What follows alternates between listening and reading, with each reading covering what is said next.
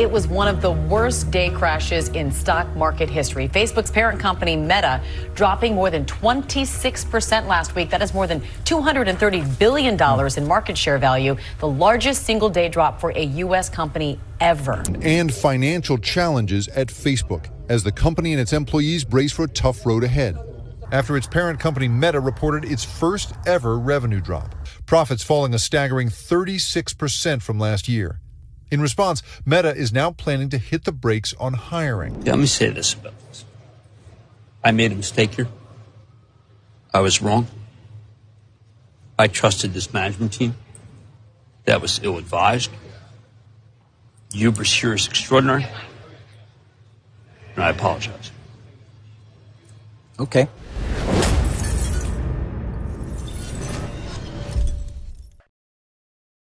So Facebook is going bust. And to show you how bad it is, Facebook has lost $232 billion in one day. And that's the largest one-day value drop in stock market history. But actually, Facebook holds the top two spots. Check out this clip from 4 years ago. The sell-off was staggering and unprecedented.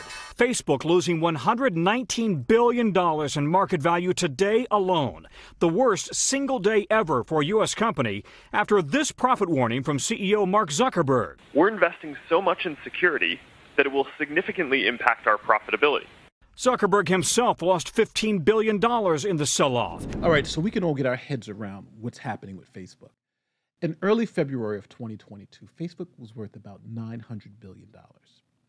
Now, 9 months later, in November, it's worth about $270 billion. That's a loss of over $600 billion in value. Facebook losses from February 2022 to November 2022, which is roughly about $600 billion, that's more than the GDP of 88% of the countries in the world. We're talking about more than Sweden, Finland, Poland, Nigeria, Israel. Now, it's so bad for Facebook. In one day, they lost more than the yearly GDP of countries like New Zealand and Costa Rica. So now that you know how bad the problem is, obviously losing $600 billion is a big problem. It's now why. Why is this happening to Facebook, right?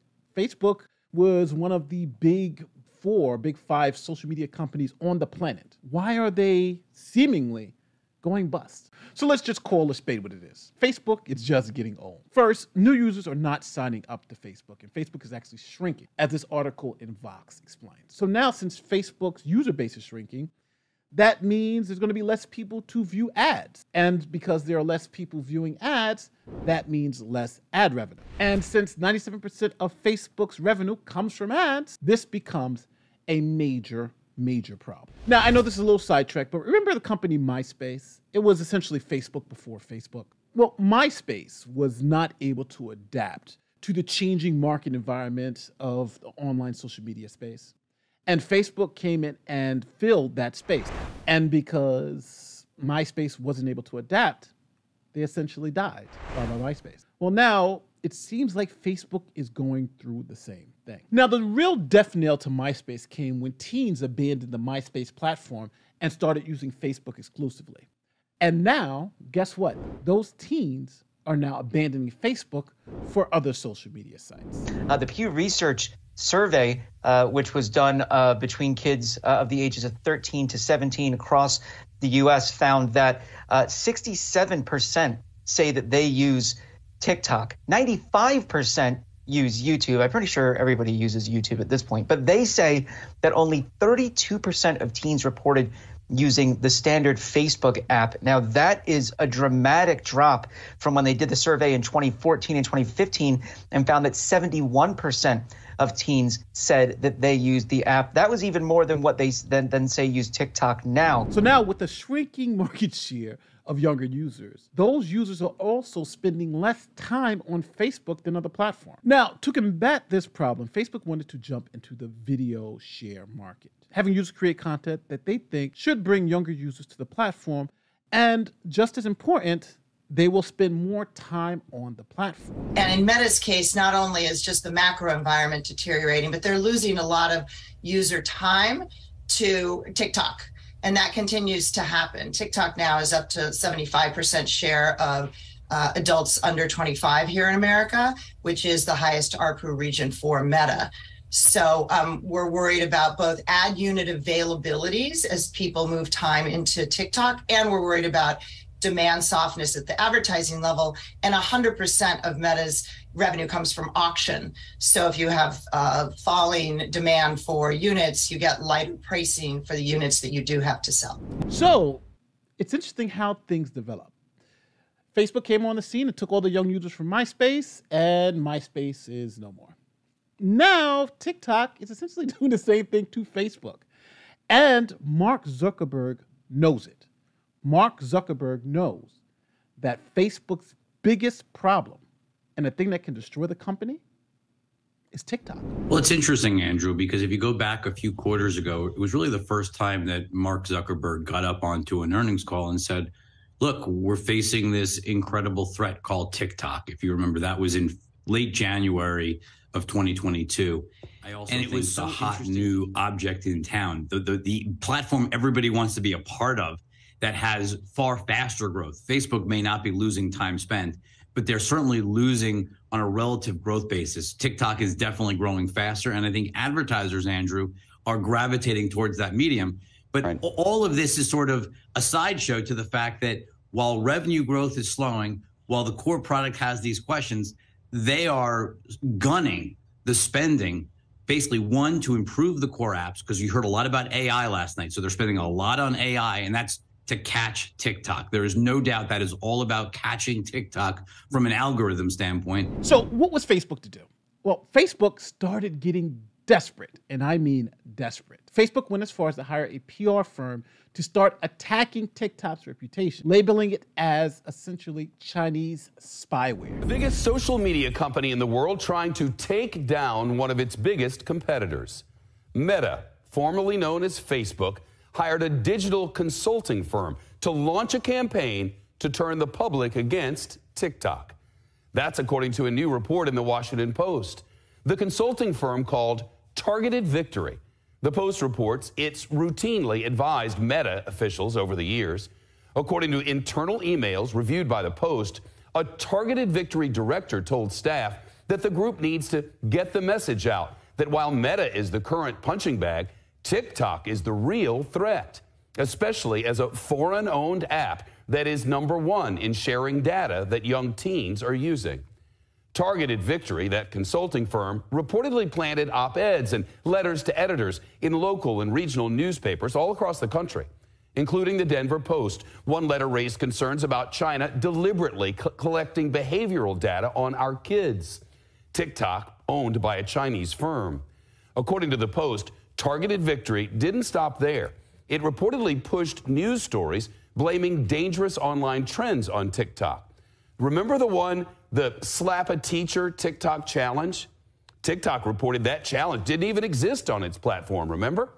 But according to an investigation by the Gimlet Podcast Network, the rumor of the viral trend actually started on Facebook. That Meta, which is the parent company of Facebook, hired a Republican consulting firm to try and turn the public in the United States against TikTok. TikTok, of course, is the new kid on the block, exploding in popularity in the last couple of years, more popular than Facebook and Instagram, its photo sharing app, something Facebook is not happy about. The Washington Post getting access to some internal emails. Now, if you thought that was crazy, then all of a sudden, the government tried to ban TikTok. Let's start with the Trump administration wanting to ban TikTok. A decision to block the Trump administration from enforcing its ban on TikTok is appealed by the Justice Department.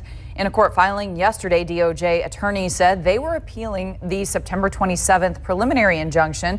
The injunction followed TikTok's request for emergency intervention as the Commerce Department sought to ban TikTok from app stores in the U.S. So you thought it was only Republicans who didn't like TikTok. Well, now the Biden administration is also trying to ban TikTok. I wonder why. But the reality is this is broad and bipartisan. You've got Senator Mark Warner, a Democrat chairman of Senate Intel, who looks at a lot of really interesting security briefings every day, and he has said that it is TikTok that scares the dickens out of him. You have, just last week, Democrat Chairwoman Schakowsky in the House.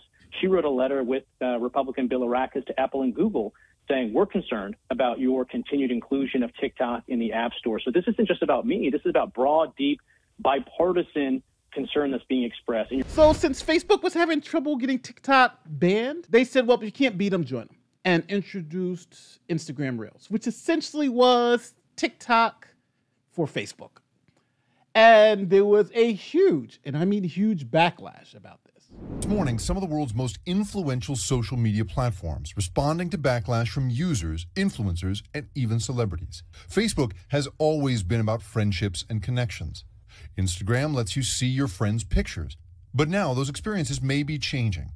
Facebook is testing a major redesign, showing posts based on your interests and an algorithm instead of posts that connect you with your inner circle. And Instagram drawing the most attention. The app, originally known for artful photos, now focusing on video. Introducing a full screen feed where photos and videos take up the whole screen, and including recommendations of other users' posts in your feed as well as friends and contacts. Now, powerful users are pushing back. While people love video, they kind of say there's like a time and a place for that. Some point out the app now feels more like TikTok, the trend-setting platform popular with younger users. Kylie Jenner and Kim Kardashian, who hold some of the most popular Instagram accounts, both reposted this meme to their hundreds of millions of followers, imploring the platform to stop trying to be TikTok. User reaction was so strong it forced Mosseri to respond. There's a lot going on Instagram right now. We're experimenting with a number of different changes to the app. And so we're hearing a lot of concerns from all of you. I need to be honest. I do believe that more and more of Instagram is going to become video over time. So now we're at the end of the video. What do you think? Is Facebook going to survive another 2-3 years? They've lost 70% of their market value. And TikTok doesn't seem to be going anywhere. And everything they're doing to jump into that TikTok market is failing, even hiring this hit team to try to destroy TikTok's reputation. So what's on the other side for Facebook? Who knows? And just imagine if some other company like Microsoft or something buys up TikTok, that's even going to be worse for Facebook. So let me know in the comment section, do you think Facebook is going the way of the dinosaurs, like MySpace, like all the other social media companies that came before it? Or do you think Facebook has one last gasp and the metaverse will save the day? Let me know in the comment section what you think. My name is Nate the Lawyer, and I'll see you next time.